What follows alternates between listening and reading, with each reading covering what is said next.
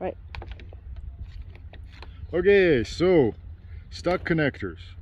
Don't have, you know, there's like a fancy tool. I've never used the tool. I've set up a lot of solar before. So normally you pinch, right? Side, side, side, side, side, side, and open. But every so often you get a guy like this.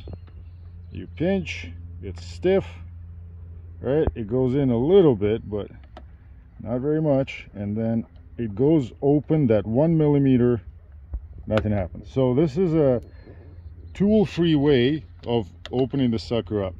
All you need is basically a stick. I'm using a tool, but all you need is a stick and a wire you don't care about, because this kind of stuff will happen if it's not strong enough. So we take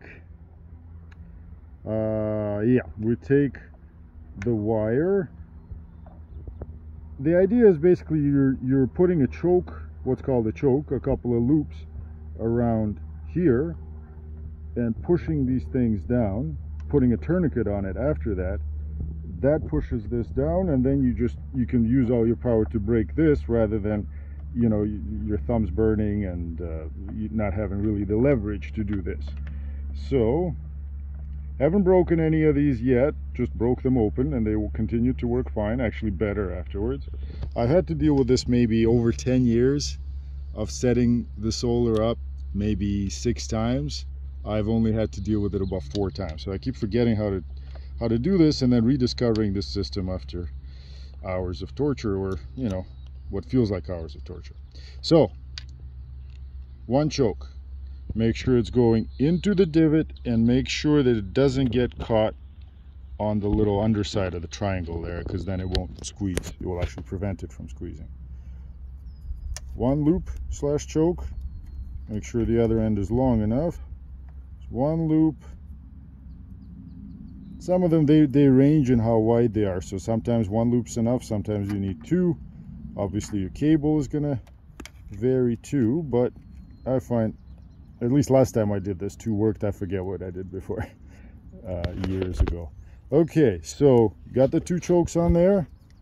Now we pull, grab and pull. Get it nice and tight. Take our stick, shove it in the middle here. Make sure it's far enough out that these will pinch. If it's too close, they won't pinch, it won't work. Shove the tool in, keep pressure on the loop, and then all you need here is half a square knot, or a hitch, whatever you want to call it. Alright, got that on, tighten it up. Really very doable with just your hands. Always helps if you got an extra set, but you don't really need it here. Worst comes to worst, grab it with your mouth.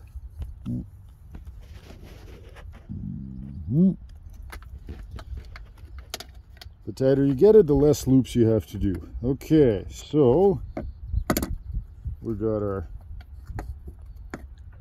double coil. We got our tourniquet. Now we just turn the stick.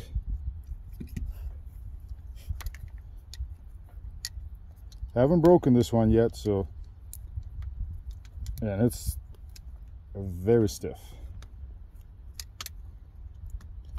So put enough coils that it feels nice and tight without getting your fingers caught, preferably. This is one reason to have broken cables around in a bag, because they do come in handy. Okay, but make sure to cut these things off, otherwise you don't know whether it's broken or not. You end up trying them. Anyway, all right, here we go. One side, 2 side, one side, 2 side, one side, 2 side. Click. Let's go. This one's not a clicker, but, and there she goes. Simple, no tools. All you need is a cable and a stick. Enjoy. Holla.